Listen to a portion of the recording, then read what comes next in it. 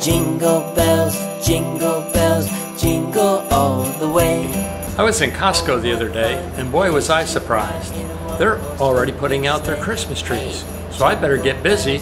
I'm going to make some Christmas ornaments. Every year I make dozens of these Sputnik sea urchin Christmas tree ornaments.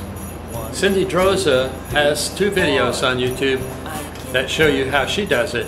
I'm going to show you how I do it and tell you why do I do it the way I do. I have a little preparation doing the sea urchin using a Dremel tool and a sanding drum. I'm going to round out the bottom.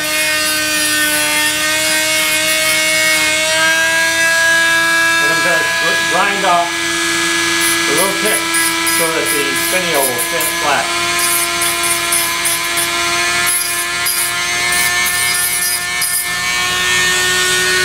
And round out the top.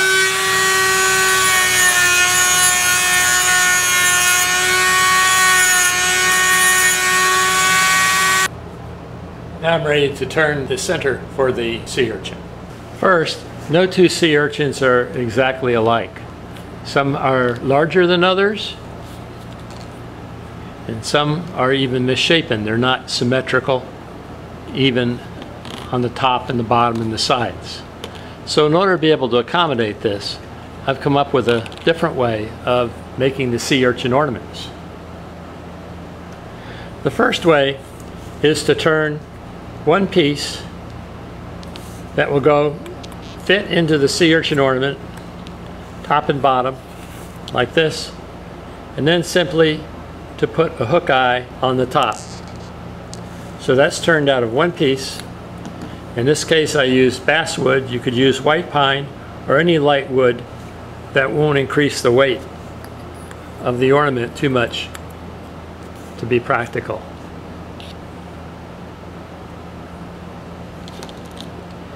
The other way I do it is to create an internal body for the sea urchin out of the same kind of basswood or pine, and then add a finial to the top and the bottom.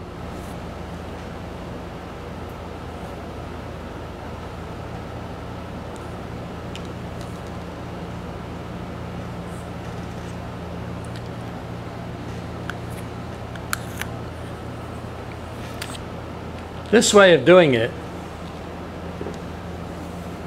in this case, this is the body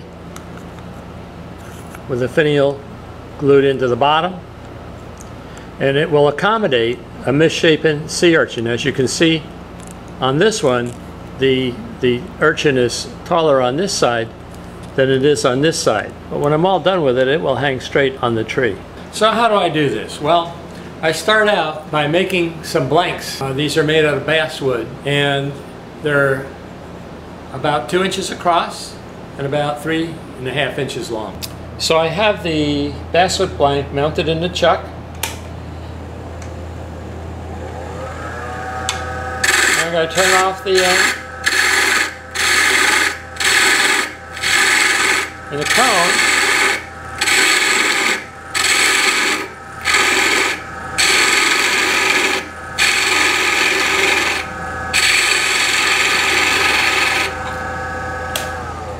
until the sea urchin top fits through. Then I'm going to let it make a mark on the cone so I know how far in to cut, so the top fits on the cone. Now I've got to make the bottom fit. I can do it on the other side, make a mark.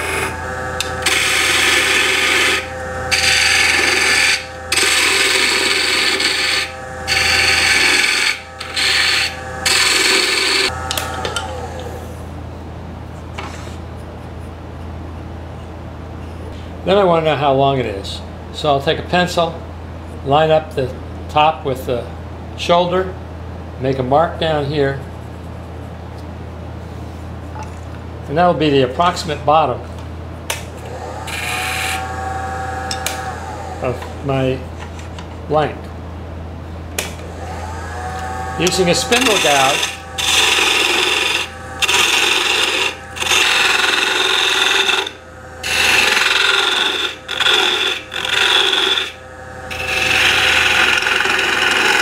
I'll cut in the bottom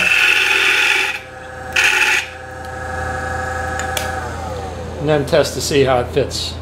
The inside of the, you won't see the inside of the sea urchin anyhow, so it doesn't matter just how fine that's done in there. Okay. Now I don't need but 1/8 of an inch to hold the bottom on, so I'll remove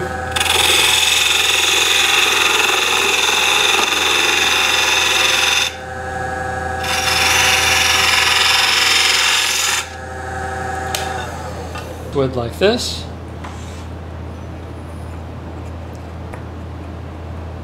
See that it rests down on the bottom. If it doesn't, I can take a little more off the top.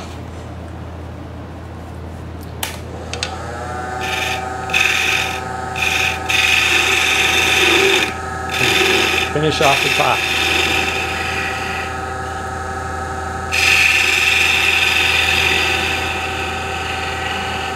Leave a little dimple for my hanger.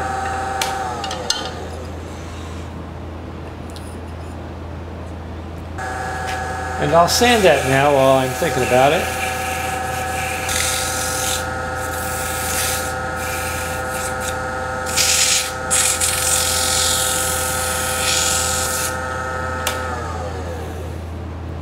And that's all there is for that. I can remove some of the weight by taking out some of the mass in the middle. I don't need all this wood in here.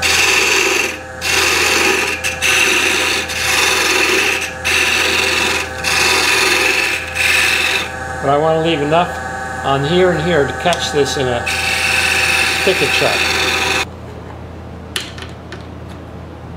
Now I'll make a bunch of these at one time. I'll go through this step for a number of sea urchins rather than doing them one at a time. The next step, I use spigot jaws.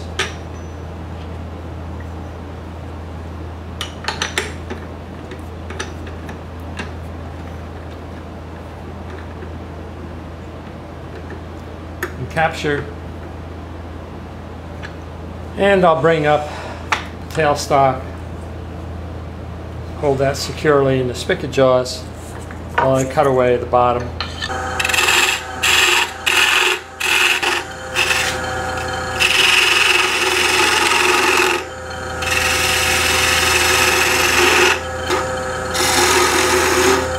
And I want as fine a cut as I can get down here on the bottom.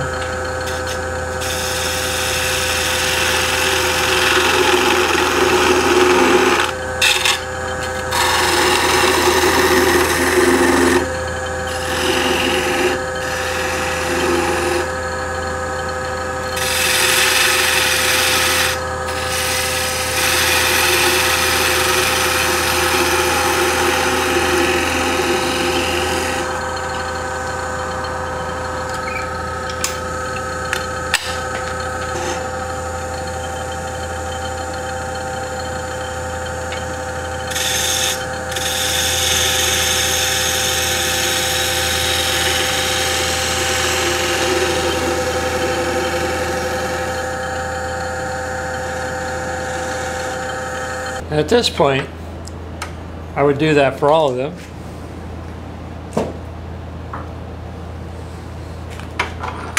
And then I'm going to drill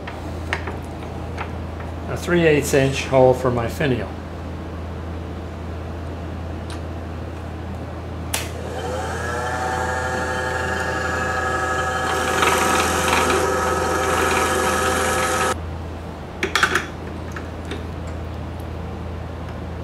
So it'll fit right in there like that.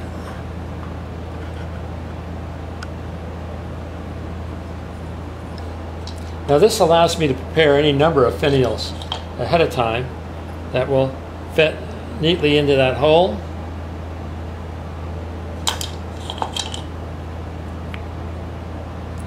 And I can pick one that complements that particular sea urchin. And finish the top and the core that's holding the finial and put a screw eye in it, and I'm done.